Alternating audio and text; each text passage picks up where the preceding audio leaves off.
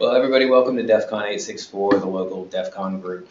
I'm Overcast on the Discords. Tonight we're going to talk about cloud security. Not trying to rehash all the different aspects of what cloud could be, but just to give a good general baseline understanding of what cloud computing really is.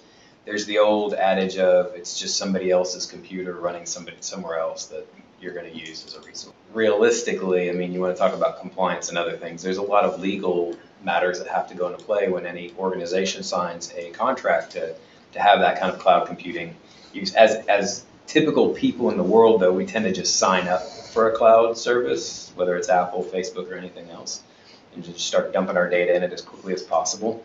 I think we should definitely have a conversation around that. I mean, the privacy battle between Facebook and Apple has been heating up over the recent months, but some of that's marketing and branding, posturing, and the rest of it could actually be pretty beneficial there. So any thoughts and questions around cloud computing as a buzzword or as an industry term you guys want to dig into there? We were kind of chattering back and forth about it before we started recording, but I think the biggest problem is too many people go at it and see it as the panacea, or else it is the big fear point. Heaven help that we move anything out into the cloud and it exists out there. But you really have to look at it for the application, for the situation, for how it's going to be used, because there are a lot of things that the cloud really gives you great benefit for. But you have to remember, if you're going to put it out there, you're going to have to take the time to protect it. And that's many times where people fall short, is they stick it out there and they just depend that, well, Google said it's safe, or Microsoft said it's safe, or whoever says it's safe. You've got to take the time to defend it and protect it, and if you don't, you're just asking for trouble down the road somewhere. And I think it's important, especially like with AWS and stuff, it's important that you talk to them and understand what's theirs and what's not, so you know what to protect. I think that was the big issue with the early adopters. They jumped in, they saw all the certifications, the ISOs, the SOC 2, SOC 1, and they thought, oh great, they're secure, I'm perfectly fine. Start. Yep.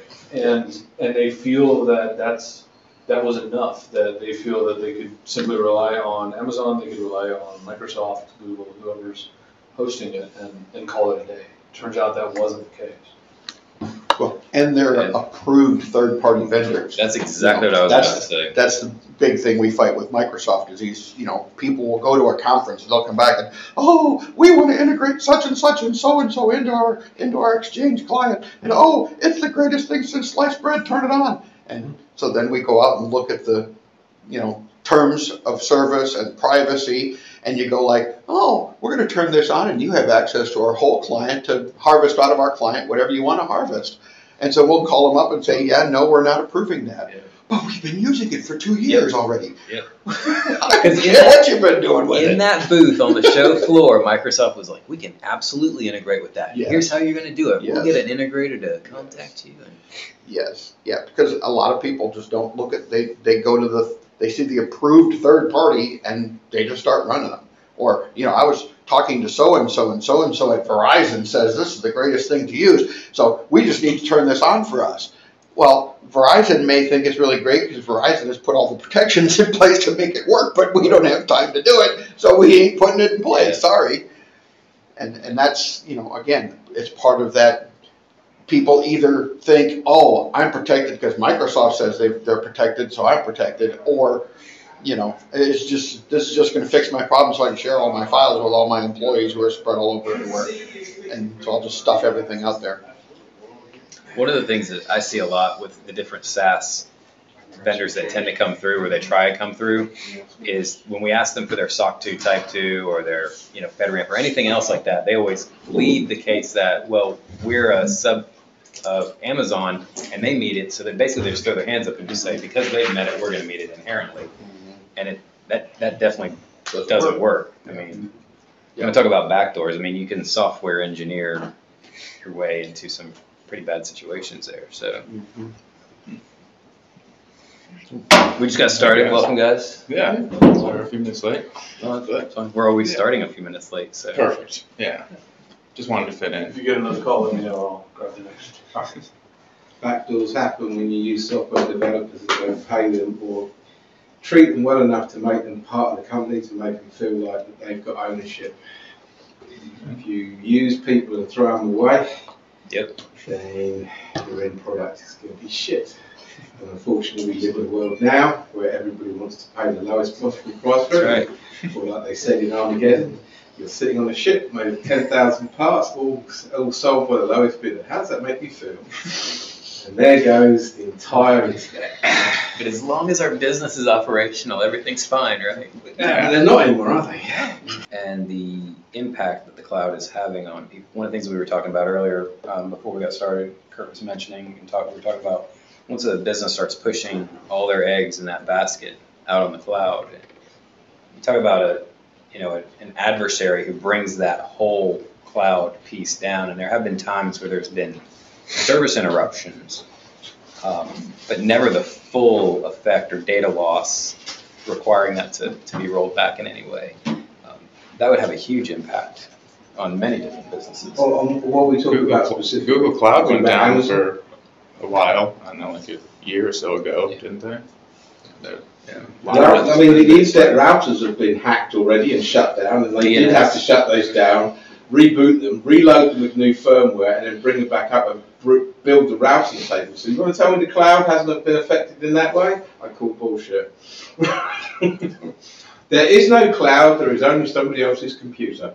My dad was working in the cloud for IBM 50 years ago. It was called a mainframe, and as soon as you could dial into it, it's a remote computer system with remote control access. Just a question of the speed. That's all it is. But then again, back in his day, you were only storing 10K. So, And using your In a room this size. Yeah. With a lot of AC. So the game changes, but it all stays the same. The fundamentals of computing haven't changed much since, Linda Lovelace started writing her first code.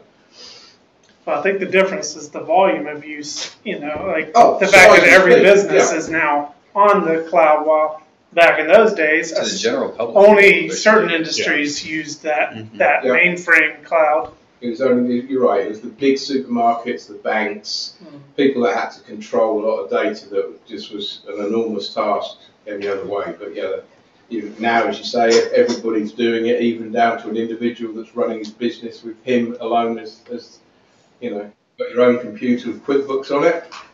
You're now doing effectively cloud computing. As you're communicating with QuickBooks, you're probably storing a backup of your QuickBooks files with them online. Yeah. Other than the intermittent outages due to misconfigurations that we're seeing, I can't think of the last major cloud service provider outage based on either malicious means or misconfiguration. Particularly data took out loss. the whole exchange. Where was it? Texas Germany? recently? No, it was in this country. Oh, They set a bomb off, and it was right. Whether it was deliberate, that it was was right the next to the one- that was the one in AT&T main Nashville. switching, but it shut yeah, down. downtown Nashville. Tennessee. Yeah, It was in Nashville, yes. yeah, that shut down quite a bit of the internet for a little while. But that's not necessarily cloud provider, and that would be more of a physical attack, I would call it. Yeah, I mean, it It's depends what you still- define a cloud provider as. If it's the physical storage or the medium through which it travels, both of them. That impacted AT&T, and I consider that location in particular not a cloud service provider location, more of a data transit point. Right. And it affected a lot of companies who move data through that area, Mhm. certainly, but it didn't really affect processing or storage capability for many organizations. Definitely has some impact. That's what I think of is when Microsoft had that data center with the AC issue and everything overheated and their whole system went offline because, Was that pretty recent? it was early, let me think here. That I remember was something. 29, I think later 2019. I remember something maybe a month or two ago. It did affect O365 and Outlook or Outlook.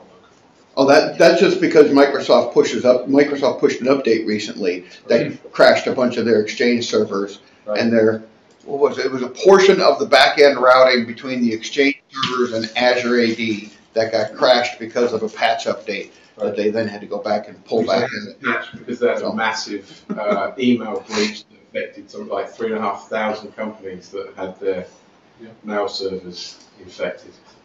And I remember maybe a year or two ago, AWS had an issue with a failover misconfiguration, and they lost a good portion of the East Coast, I believe. So it makes you think when you spin up cloud services, you have to think about geography as well, because when the cloud providers start screwing with your stuff, then they may pull the rug out of under you, so to say. And that's one of the things about, you should always have 2 copies of it in 2 physically different, time zones potentially. Oh yeah. But the other thing that worries me, and I've suffered data loss partly through my own fault, and then tried to get it recovered. And what you find out is that a lot of these companies are not doing any kind of cold backup. So if it happens and the data is deleted, and it's deleted properly, it's deleted off of all copies, and you can't get it back. You don't do it. They don't have the old style backup to tape, because there's too much data. It has to be backed up to hard drive. And at no time do they go, okay, this is a snapshot in time, we'll take any hard drives out and put them on the shelf, and that'll be a restore point if anything gets wiped.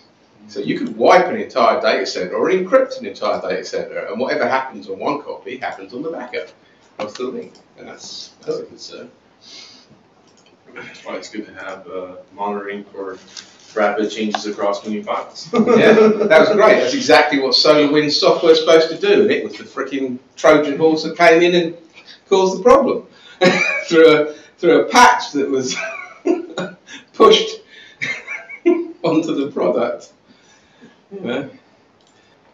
Definitely. I don't think you're talking about not recalling any major cloud provider outages, but I wouldn't, outside of like ransomware attacks, I wouldn't see it as big of motive towards causing an outage for like a cloud provider from like a criminal organization standpoint. The level of actor it would take to hack Amazon, they don't want to take down, the coffee shop's Office 365.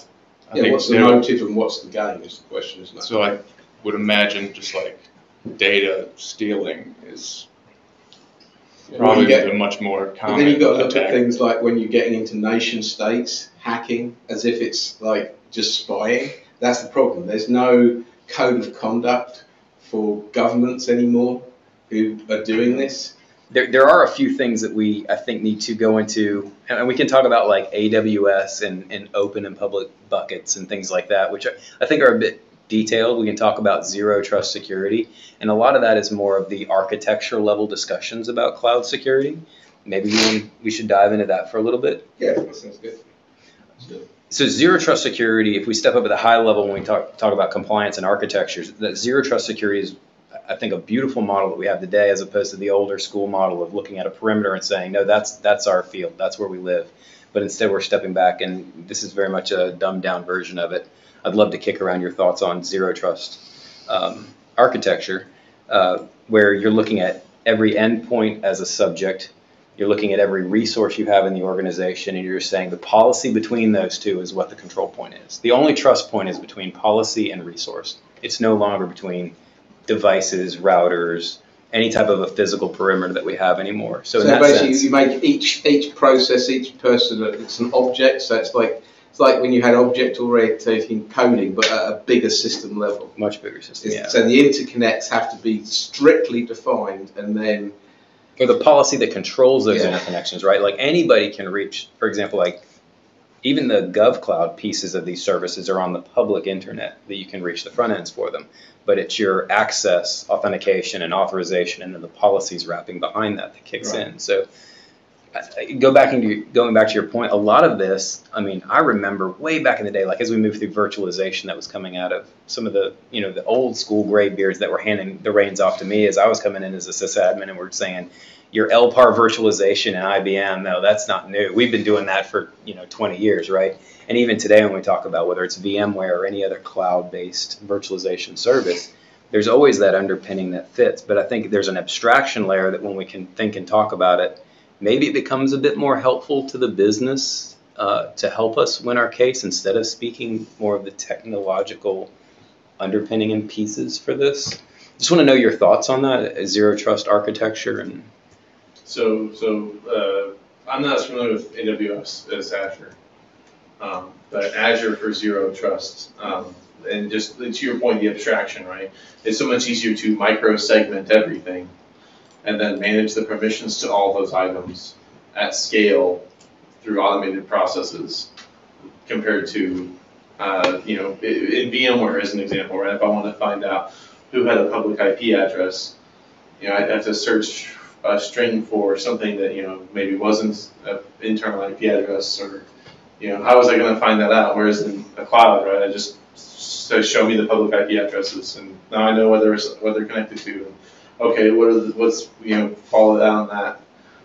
So checking that's a lot easier in the cloud, right? Like because everything is abstracted, and so it's so much easier to look at, a data bucket versus a SQL server or a hard drive connected to a computer, and being able to run scripts to be able to say, hey, is the disk encrypted or not?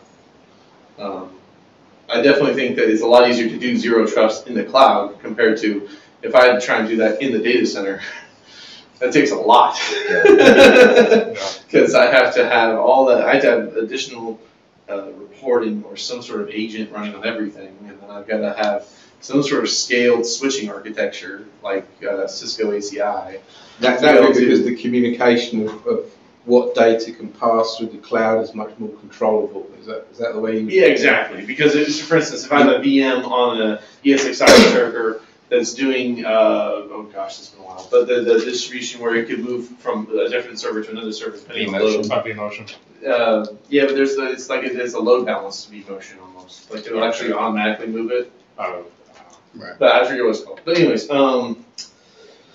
it's going to start with a V, whatever you're. Yeah, whatever it is, vMotion.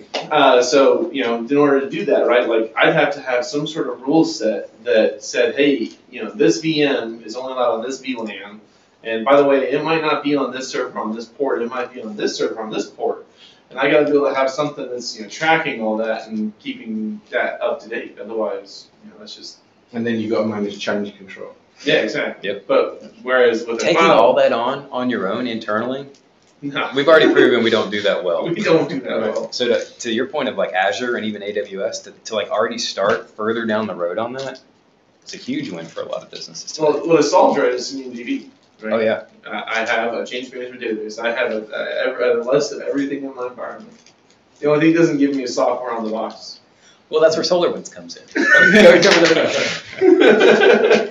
So the zero trust model, I don't know if that's a specific term. I'm not a sysadmin. Ironically, kind of on the other side. So we're going to wake security, and we make a security analysis portal. So the tools that a security team would use. Okay. And then I'm on the cloud team for that product, just to move it to the cloud. So really, but so is the zero trust? It doesn't sound much different than just like a model of least privilege for everything.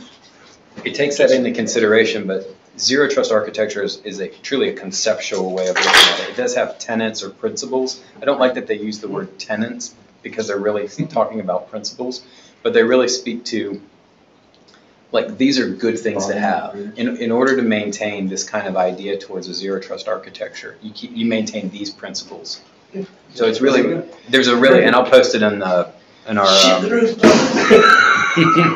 I'll post it on our on the Discord, but NIST actually has a really good, it's a pretty short publication from NIST. It's only I think like 50 pages or so, but it just goes through what zero trust architecture is.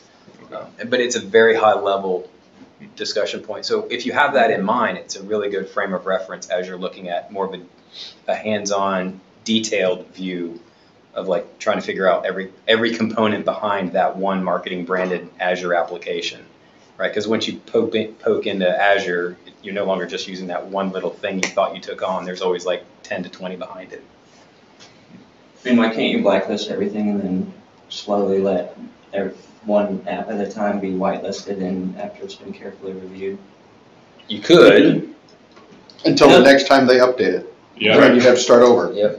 Well, the other thing is that You'll whitelist something because it's needed at one point, but later it's not needed, but it's Right. still whitelisted. And so, and you forget about it. You don't realize it's even there. Because it has to be maintained. And you always want to do more a whitelist. If you're going to do one, you want to do a whitelist as opposed to a blacklist, because maintaining the blacklist is you're basically trying to be Google for everything that's potentially out there or inside, right? But it's an administrative, crazy town banana pants.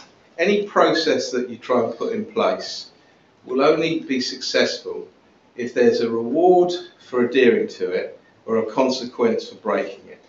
This is a mess. We've got to be able to do better than this. And so they've, sat down. They now understand the challenges because they've lived with them. It's like, how do we make this so that we don't have to do all that? So it's not going to be perfect. Nothing ever is, but it's got to be infinitely better. And again, it's a question of spending enough money that you have something better that is more secure. There's no such thing as completely secure, but it's the old story. Like you're on the savannah and there's a lion. You don't have to outrun the lion. I just got to be quicker than the guy next to me. You just got to be not the easiest. You don't want to be the richest, easiest target. You want somebody with more money that can be extorted out of them with lower security than you. That's, ultimately you should be your goal. And that's an interesting risk with the cloud, right? Because you don't have a physical location. It's that everything's out there. And so the more data you have exposed, the more appealing you look. Yes. Which is why I was talking about some of this stuff should never be accessible.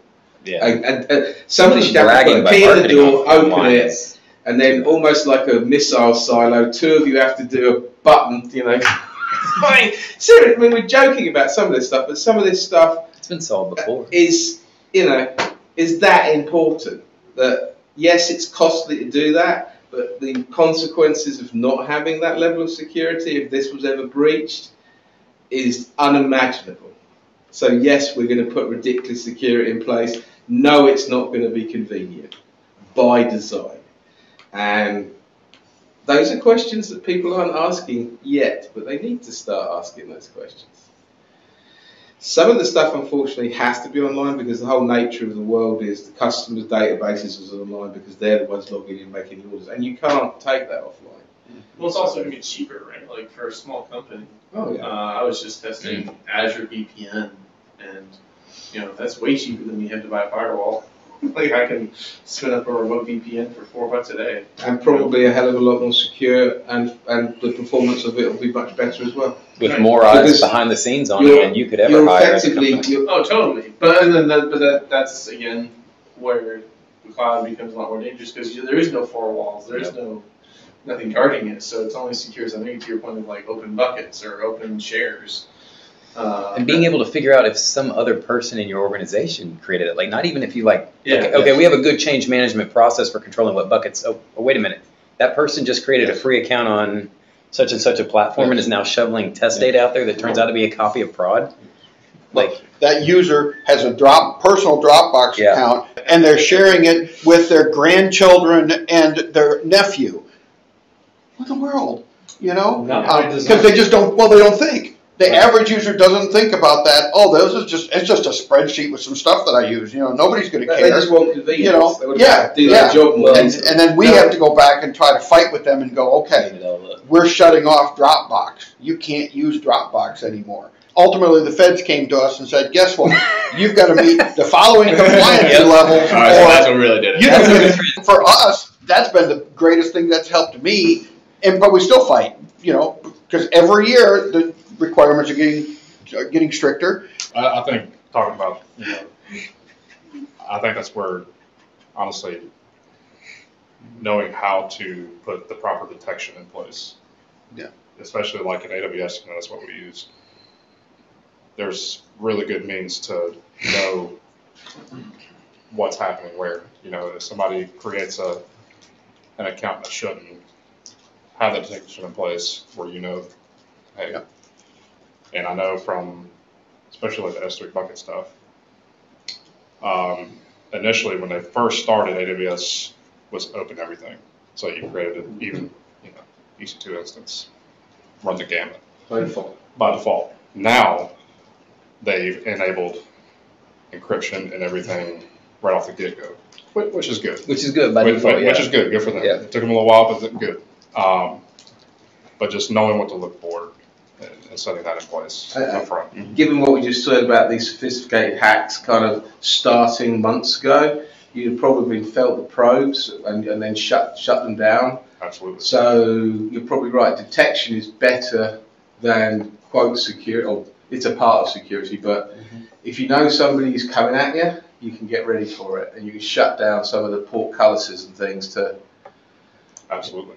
And also, if they do get in, shut it down before it encrypts the whole data in that network, because it takes some time to do all this stuff. At least shut it down so you can control the damage. You know, at that point, you're in damage control mode, but if you didn't know it was even happening because you weren't detecting. Exactly. The other connected piece of this cloud model that we're all buying into here is even if our employees are not clicking the links or answering the phones or doing those things, we all have subs and suppliers and third-party connections and B2Bs and all these other things that are legacy lay-in. So I think that was the biggest thing from the SolarWinds hack, is that people need to take supply chain security a lot more seriously. Well, and we have apps that we bought from Microsoft or that we bought from Symantec, but they're farming it out to, 5 different third-party companies stacked 3 deep to actually write the code and run it or do whatever the back end is, and we take the tack of, well, I bought it from Microsoft, so hands up, we're good. We're good. Yeah. And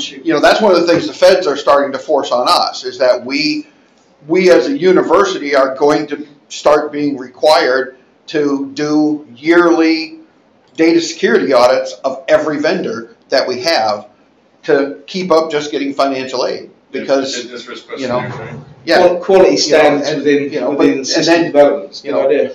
So they're changing it though. They're taking it from just the, hey, fill this out and send it back to me, to I have to get online with these people, talk with them, and you got to show me the reports you're building. You're answering me answers, but you have to show me what you're building it from. It is a so I can look at it. It is a huge process. Yeah, last time I was involved in any of that was send me the questionnaire and fill it out and send it back. Yeah. But it sounds more like an actual PCI. Yeah, well, they're working really hard from the Fed point of view to take student financial aid level data and put it as close to DoD level data compliance as they can without the true force of DoD level. But their carrot is, you're going to do what we tell you to do, or we're not giving you financial aid.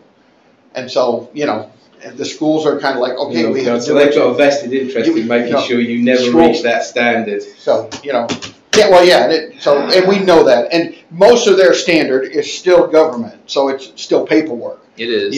I may not be actually doing it, but if I've got paperwork that says I did it, then, that's good enough for me, you did it. So, there's still that catch-22 of anybody can write on the paper, yeah, okay, we investigated this log, oh, we looked at this thing, oh, we did this, and you're really not. Or I have product XYZ that watches all of these logs for me and sends me alerts so I can check off on the fact that I've looked them over. We got to be really careful that as security people, automation doesn't become our fix. Automation is just our assistant. Mm-hmm. And we're still taking the time, not necessarily every day, but we're periodically going back and reviewing, hey, this automated system that's looking at this, is it finding everything? Is it seeing everything that I would expect it to see? Do I need to go adjust the parameters? Microsoft is bad about that. Microsoft will go turn on something with Microsoft. Microsoft says, hey, turn this thing on. And so we'll go turn it on. Enjoy this new dashboard, by the way, when you do that. Yeah, don't take me there. And then 2 weeks later, it just stops working. And so you call up Microsoft. Hey, this thing's not working. Oh, you must have turned something off.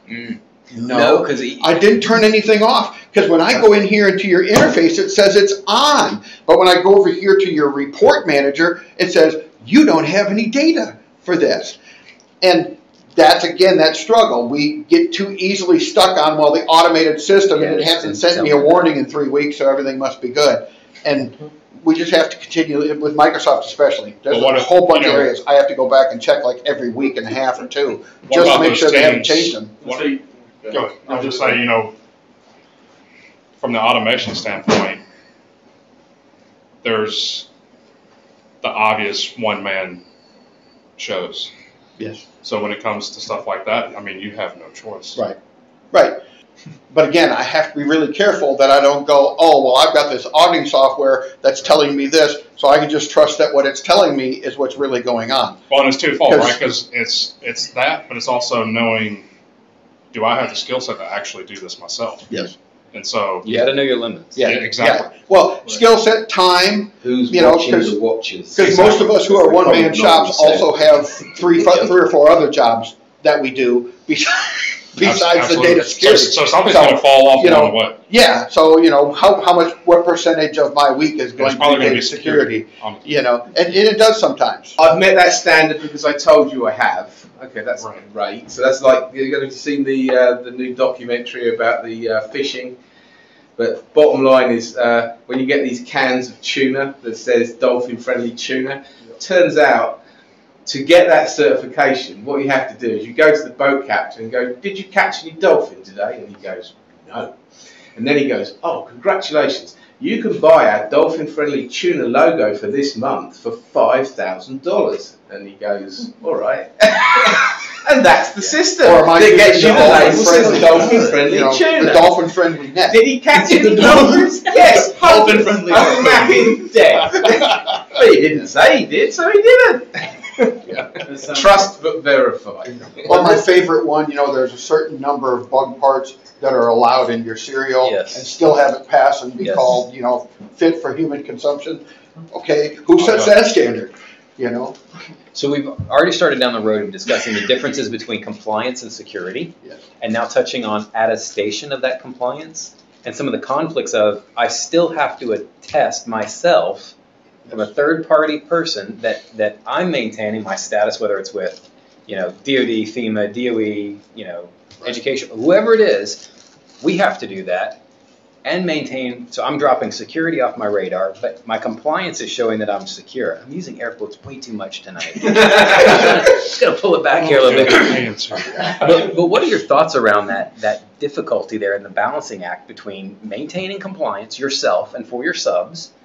And that's And what security. it all comes down to. I tell you what did Is that work a very Bitcoin rolling around in your finger there? What did work very well is when they passed the law that said the financial director of any company is liable for any financial irregularities, regardless of who actually made them. The buck stops at him, and he goes to jail if you find out there's been financial fraud that's reported on their quarterly financial reports. And also like data retention, the fact that that's considered absolutely a legal requirement, that got serious really fast because people again are held consequent. There's real consequences to people with job titles, and they're they've got seriously big business cards. They're high up in the food chain, and so they realise that they're vulnerable.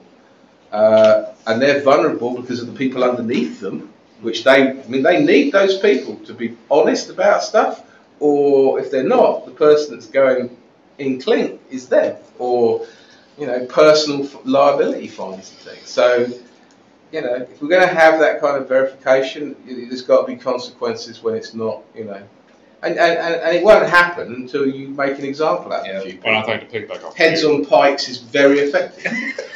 On to piggyback off. Metaphorically. There has to be a gradient between there and pikes. I mean, like $1 maybe, and then we'll It work worked towards pikes. tremendously well for the British Empire for 500 years. The Romans did a pretty good job Violence of it. always Yes. works. It gets exciting really fast. Yeah. So that's where your model of your company, I think, has got more legs on it in that if you outsource, first of all, with the Azure and with the Amazon system, they have your data. So they're really in charge of protecting it to some extent. It's on their servers. So all the security and all of the job of monitoring for these attacks, they've got the scale to have people that do that. Well, when you've got 10,000 companies using your system, they're probably being attacked hundreds of times a day, okay? So now you've got, 200 people working for you, and the attack log comes in and goes, this has happened to here. You've got somebody that can jump on it right now and react to it. And they're doing that all the time. So they're not getting bored, not getting complacent. that, you know, And it's keeping them on the bleeding edge of what yeah, hunting keeps them on the threats bleeding look like. edge, and that's their speciality. And I think that's probably what we're going to have to take more seriously in this, is that security is so complicated and big that an outsourced major operation is probably the way to go. So you outsource your security to Amazon, to MSPs. to Microsoft, to white label. Two And you've different got another, companies. you've got who's another the problem one with set security. up? There's a security company set up by a couple of guys that were used to work for the government, and they went private about 5 or 6 years ago, and their stock went up and then it crashed. What they call We work. No, it's How ironic that that kind of security letdown is exactly the sort of national security problem we've got, where our own security groups like the FBI and CIA do not communicate with us very effectively. They each have their own information and then aren't passing it between each other. And what you're describing is exactly that situation at a network. Well, and their policy says that they can't, right? Yeah. Your own security could become your But limitation. I can see them getting forced into an ISAC where they're forced to share, even if it's somewhat redacted information between them. Yes, but the government will always redact the one thing that's really important That's- out of a whole document. Yeah, the alien And it invasion, isn't where it's secret, happened. it isn't anything else, it's just that I want to screw you, so I'm going to redact this one little piece of information that is going to be the key, so that you have to come back to me That's the To- IOC that you to get it. Well, there are security products that are multi-cloud Right. that will, Right. look at your GCP, look at Amazon, and sort of try to give you a picture. Of course, then that's another That becomes an piece in-house you're adding product to because it. you're the owner of that application that looks at all of your cloud resources, whereas a third-party monitoring company. It If goes we, from if we a, stayed back with a typewriter and the old blueprint mimeograph machines, that you had to hand drive, so they weren't connected to anything. goes from a pane of glass to you know. a glass of pain. The problem is just getting I'm stealing that quote. Stealing that quote. I used to work for Xerox. So. Yeah. So the big thing is we just got to get, again, it's a change of mindset thing that I think we really need to get away from the focus of the way to fix the security problem from a business point of view is bodies.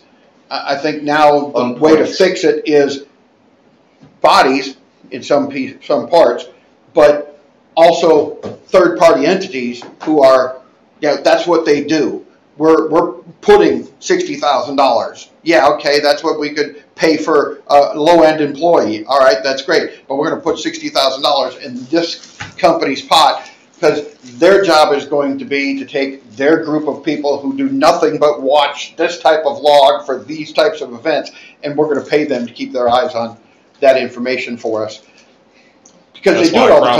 CrowdStrike is doing so well. Yeah. Well, And that's better just, with 11 employees. CrowdStrike. yeah, CrowdStrike. yeah, and that's really where we've got to get to, but we've got to get C-suite to They're understand that. massive. Yeah, Everyone. But at the same time, you still don't. We've lost a good deal of people today. Don't have that deep Windows internals either. So the Linux internals is no different than the Windows internals on that experience level, skill level. I would almost say the opposite. Like, it seems a lot easier to go in and see what's going on in Linux if you know where to look. Windows, Because everything's a file. you can't see anything. That's Maybe because look the whole up Unix Microsoft was designed for documentation. transparency It's and awful. also So security sweet. control, It's whereas awful. Windows was designed to have no security control and total visibility, no visibility. Windows was designed to touch level. Yep. Um, And take your money.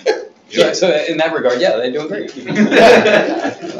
All right, cool. So we've covered everything that I wanted to cover in cloud discussions. Do you guys have anything else you want to drop in on? I'll just share a quick thing that I just dropped in our notes. If anybody's interested as far as like AWS, there's a tool out there and I can share the link in the general chat. It's there's a free tier and a paid tier, but it's Grey Hat Warfare, and it searches for all S3 buckets that are public. And with that, you can actually go through every single public bucket and look at the data. You can actually pull the data. That's the other one, EACU.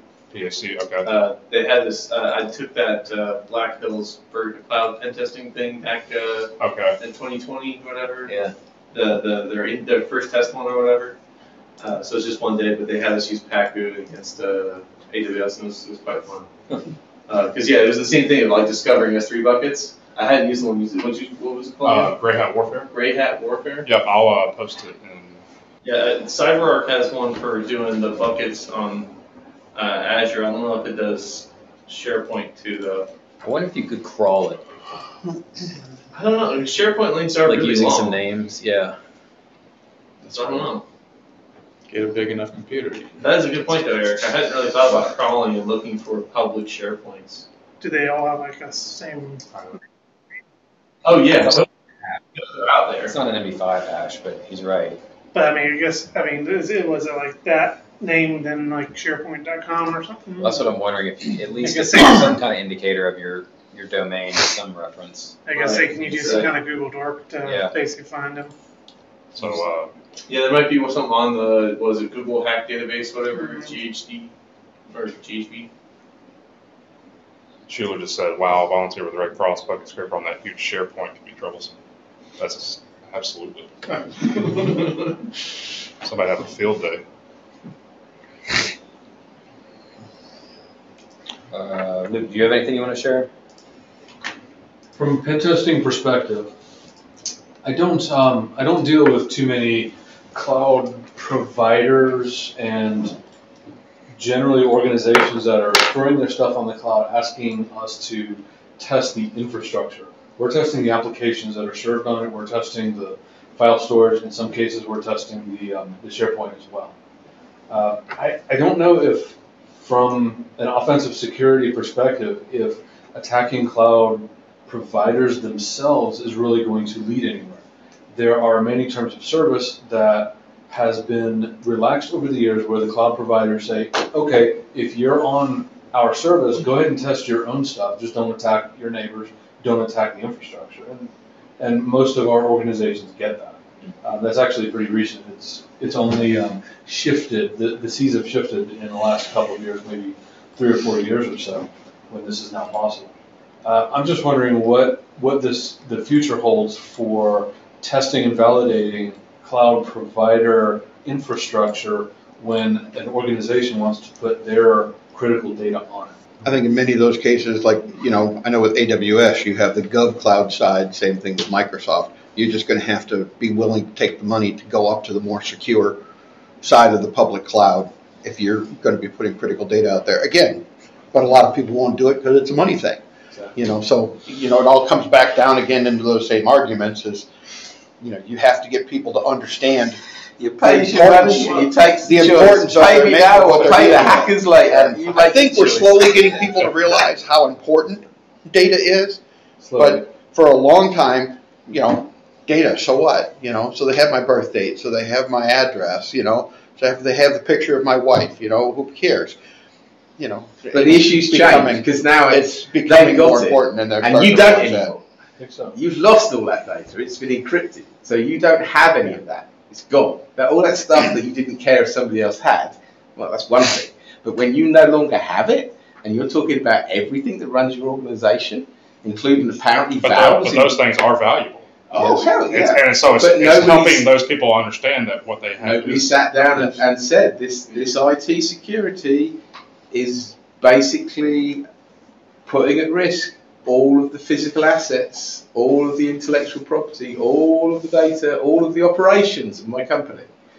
What's the value of that? That's what I'm saying. What's the value of that? Well, and China's recognizing that, right? They're scarfing up as much as they possibly can consume, and even if they can not even decrypt it today, they're just scarfing up everything they can, because the play is, maybe we'll figure something out with it later There's on. a Dilbert cartoon that says, I've lost all my data. It's okay. I've hacked the CIA. They've got a copy of it. I've got it back. It's like, seriously, it's going to get to that point where, like, if you pay China a few $1,000s, you can get your database back unencrypted because they've already taken a copy of it. I mean, And as computing power goes up, those encrypted files that today just doesn't make any sense to go after, tomorrow that may not be true anymore. The computing power may be such that, hey, I can run 15 billion combinations against it in an hour, you know, Yeah, it came over. it won't make any difference anymore. So, I mean, that's going to be part of this, is that some of these places are just harvesting stuff because at some point in time,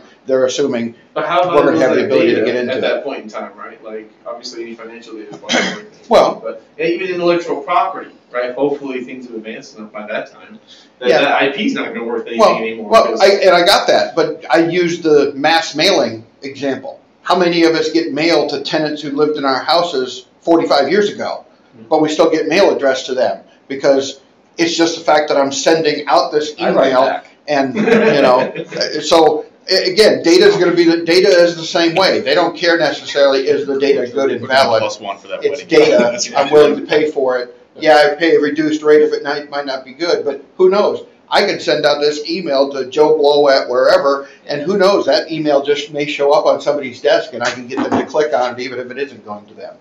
And that's all they care about, is they want the victims. So the more I send out, the more likely I am to have more victims. Numbers game. Just like sales. But your original question was, what level do companies feel safe putting their sensitive data in the cloud, or? My original question went back to testing and validating the security posture of an organization when they spin up a cloud service. So I guess that, Is that a major deal? How does that look in the future, from today through the future? So for Azure at least, you know, like you can write policies saying all these configs should be set to this, and you can just keep adding to that, and keep adding to that, AWS keep is the adding to same that. way. Yes. And then so that when you deploy new services, it'll automatically check against all those configs you've already said should be set in a certain way. And you own that data, not the cloud provider. Are those configs trustworthy? Can they be broken? Well, they're not setting, they're just auditing. And That's so the question, obviously, how yeah, certain good is it? configs, I How good understand what is you're it? saying. Like obviously there might be a config where, hey, this application can access this key vault, but this application can be exploited to then export the key from the key vault. Right. There's definitely ways of, you know, that happening, but it's the, you know, from at least from my perspective for pen testing, it's, you know, can I find any side channel way in? Is there any other alternative access? You And- use a feature. Right, of using Right, features. exactly. Exactly. It's living off the I land feel like just in it's- the yeah. cloud. Well, it's going to be a lot easier It's living off To the just air. get the guy who, you know, forgot to turn SSL on, Living off Yeah. the street. you know. So the cloud has allowed us to eliminate that. This person, somebody has to sit here and set this server up, and then I have to sit here and set this server up, and then I have to sit here and set up this server. We can create these base configs, and every server that spins up is going to carry that base config, which makes it so you aren't as likely to have forgotten to turn this off or this on or whatever. Only with a pipe. And By the you're time you're in there basically- making changes, you could generating a security threat while you're making those changes, which can be Yep. exploited just during a development phase. Unless you just happen to come across From the ports mistakes. on the instance that shouldn't be Yes. open. Your base config could be broken. Exactly. Yes. Because somebody was lazy, they were tired, they were overworked, They were the because they're not insider being threat. paid enough Yep. because we have a shortage of people It's still the in human the factor. information security field, because we don't have an education pipeline, because we don't have companies willing to pay enough, and all these problems are piled up in Yes. where we are. All right, well, good meeting, everybody. Thanks for joining everybody Absolutely. online.